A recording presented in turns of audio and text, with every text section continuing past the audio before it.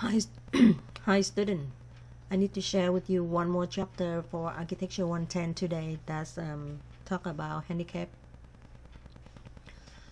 disability. ADA stand for American with Disability Act. This is have 1998 to 2015, and it is signed up by George Bush when his friend have some idea about that, and he signed up for the one they call that's ADA, Disability American Disability Act, for on of the rule we need to use for the disabled people. Either they have blind, deaf, anything else about disability, they can use this one. Same thing like another lecture, we have question you need to answer and email back to me. Like I told you, ADA stands for Americans with Disability Act, and it is from 1990s.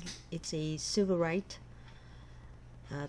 established for accessibility guideline for the place of the public accommodation and commercial facility operated by private entity.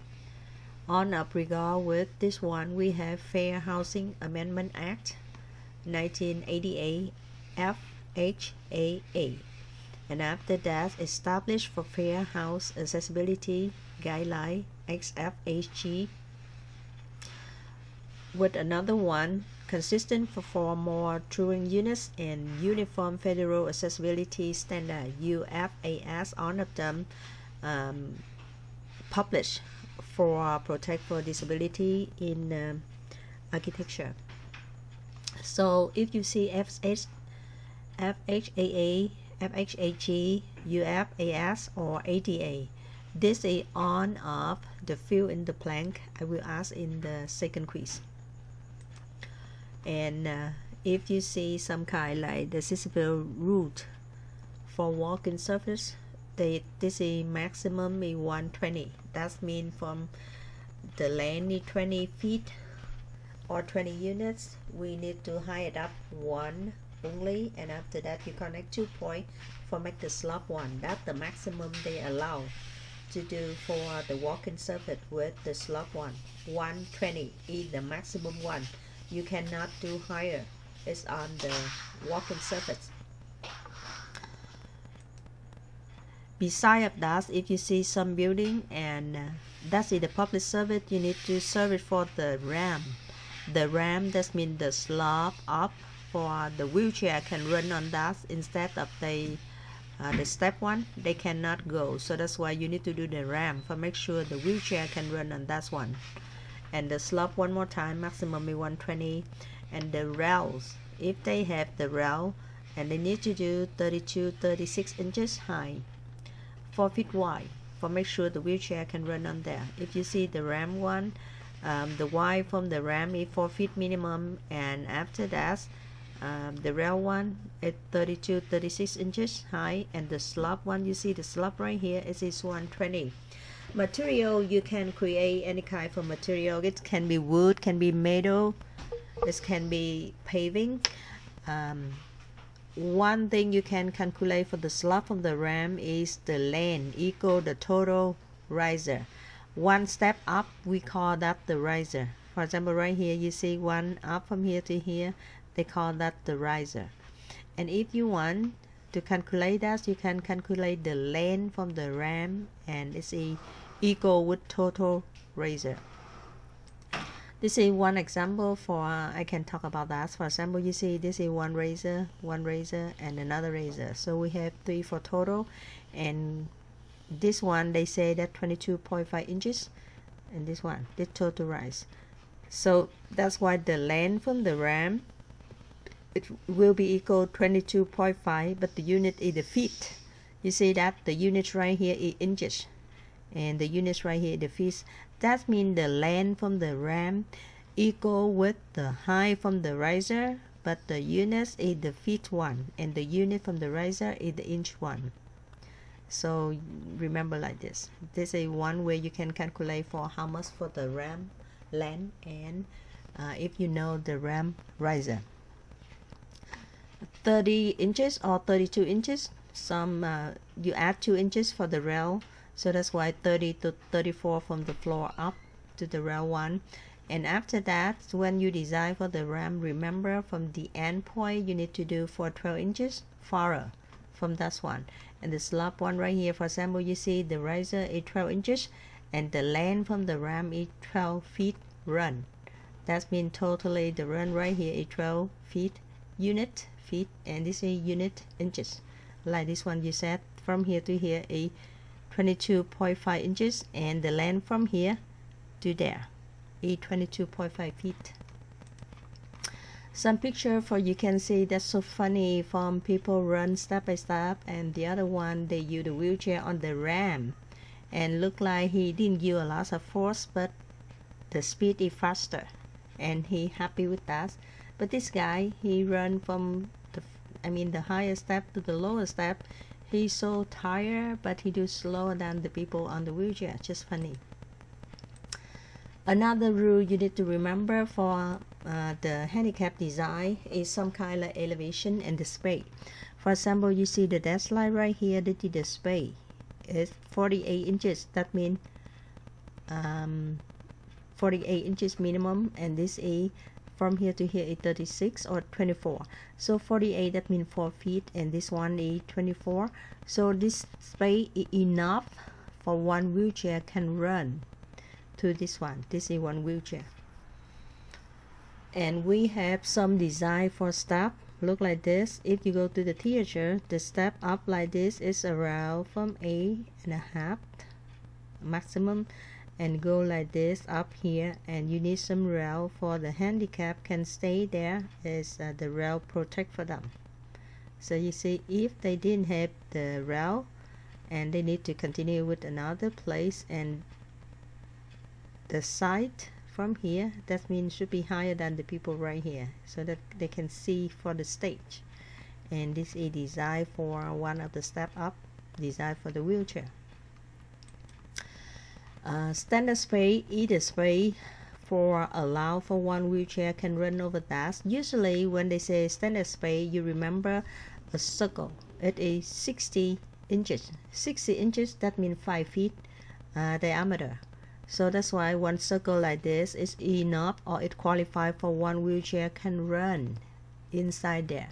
So if they say standard space, you remember this is the circle 60 inches or 5 feet diameter, or the space with the rectangular 48-30. 48 is 4 feet and 30 is 2 feet 6. That means qualified for one wheelchair can go. So if some people ask you about standard space, remember two things. The first one is the circle with 60 inches diameter or 5 feet, or rectangular 48-30 inches.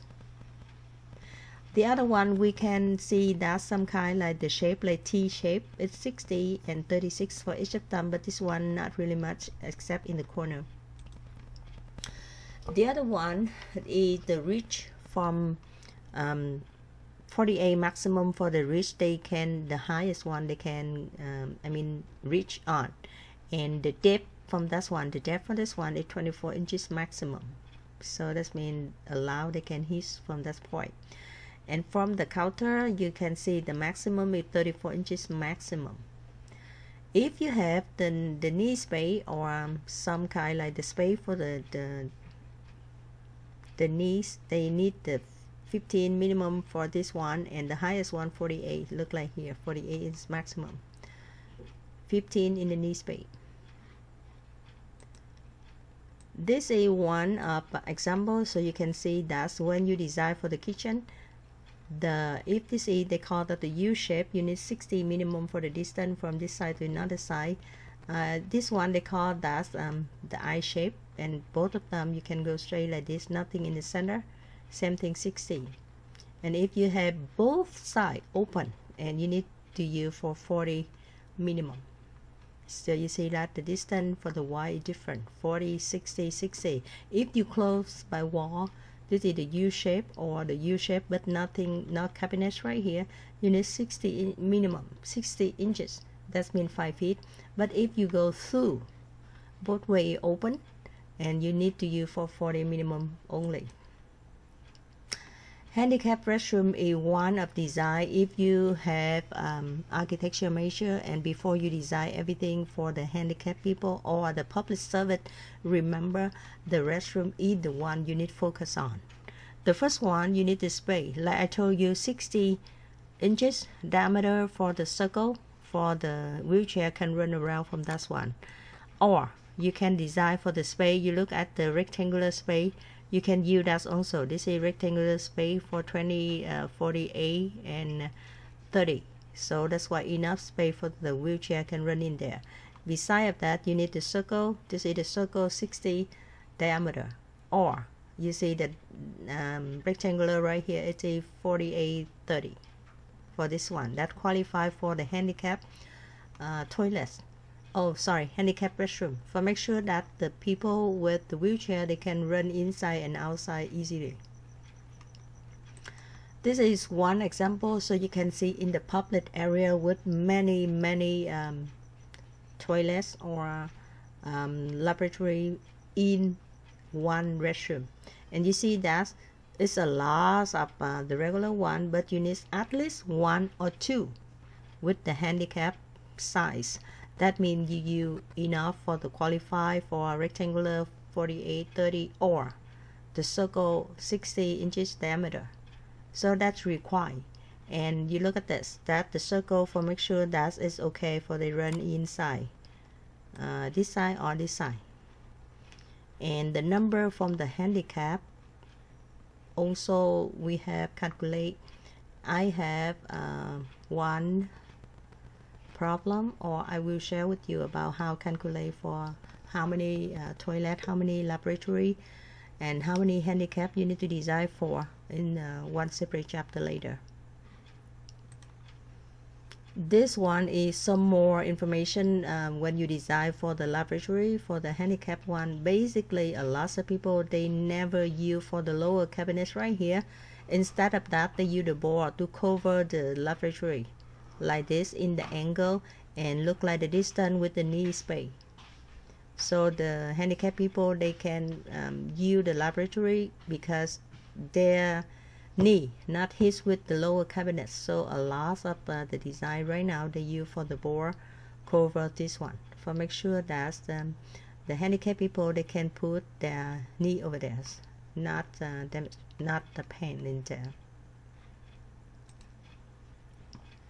Water closet and urinals.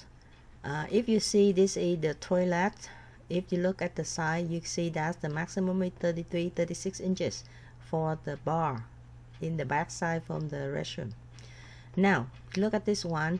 For the handicap one, the toilet's maximum height is 19 inches. They can start from 17 to 19 only for the height from the toilets on the top one right here for the handicapped people. And after that, the rail should be 33, 36 inches maximum in the center from the rail from the bar.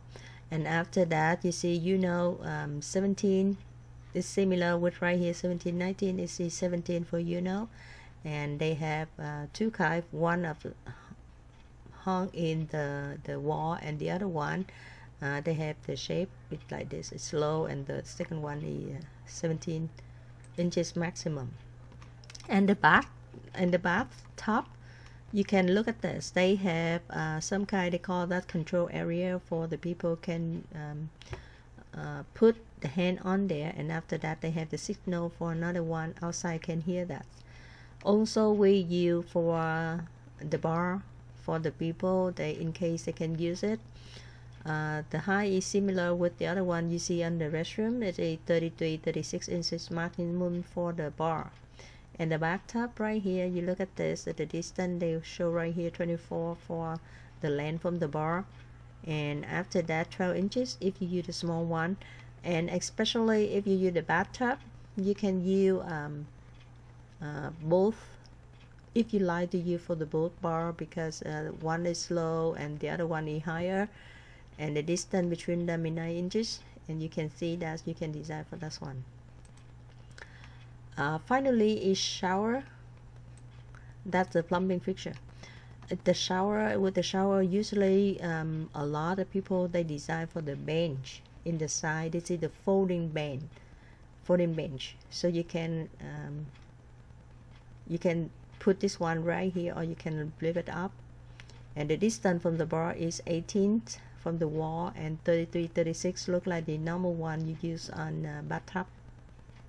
Now, if some disabled people, they have the blind doesn't, they cannot see everything. So how can they know the letter or the number they put on elevator? They have the one they call the Braille alphabet, and the Braille alphabet is a little bit swollen with the half circle swollen, and they have two different levels. So you see right here the black and the white, that means a little bit swollen, and the other one is a little bit slop. They have the rule. So with alphabet, the alphabet, they can use like this. They can touch and they know what is it. Same thing with the number. So that's why sorry, basically they use their hand to touch in the dot, and after that they figure out what letter or what number is. This is an example. So you can see one blind people, they come into elevator and they touch on each of them, and they know what level or what letter they want to show on elevator. In the lobby or somewhere, the blind people, they cannot see the sign. So that's why the main thing they use the can. Right now they have many special can for they can touch with the wall. That makes some kind of like little noise, or they can touch with the metal or something like before they touch with another one close with their area, and the can make the shake or a noise. So that's why they know where's it. But about the designer, we should know that you need to design 80 inches maximum from any side on the top of the ceiling. So you need to measure from the floor up to the side, maximum 80 inches, 80 inches, for make sure that the people not touch with the hat when they walk in there, especially the blind people. I think that's all for ADA I can share with you today. Of course, this is just the standard one. When you start to design many more in the course, they will tell you what you need to do for ADA. And one more time, ADA is stand for American Disability Act. So that's why when you see ADA, you're thinking some design you need to do for the disabled people. So now, if you look at here, it is the elevation for two-story house with two car garage, open car garage. I really like the design like this. It's make very look at the house very flexible. So that's why I share with you right now. For you can make the coloring if you like to do coloring for the quiz number 2. And because I saw a few of students, they didn't enough time to do for coloring on quiz number 1, so I decided to do to give you this one earlier. So that's one you can do that until the quiz number 2 coming. So you ready? You get 10-point credit for that one. Okay, so one more time, the lecture resource is Canvas file, textbook, architects, and my channel Happylife-truelife YouTube. So you can go my channel if you want to hear my voice, or you want to see some kind like video clip. If you want to see lecture only, look like the reading, and you can go with Canvas Live. ADA is very important for one student in architectural major. The reason because everything when you're thinking the design for the public service, for example, restaurant, 24 fitness, office, medical cleaner, car wash, or something like everything. Every office you have the service for another people, and you're thinking you need to design some of ADA. The reason because you don't know who come to the office or some kind of the business, they have disabled or not. So that's why before you design, you need to apply for the permits in the city or something. You must design for ADA because this is required for the public service area. So that's why you need to thinking which one you need to design, and which one you need to design for inside of that's one. That means the restroom, the hallway, the ramp, the slab of ramp, and inside from the distance for inside and the ceiling, something like this is qualified with the ADA for handicap design. Okay, so thank you so much for watching and see you next time.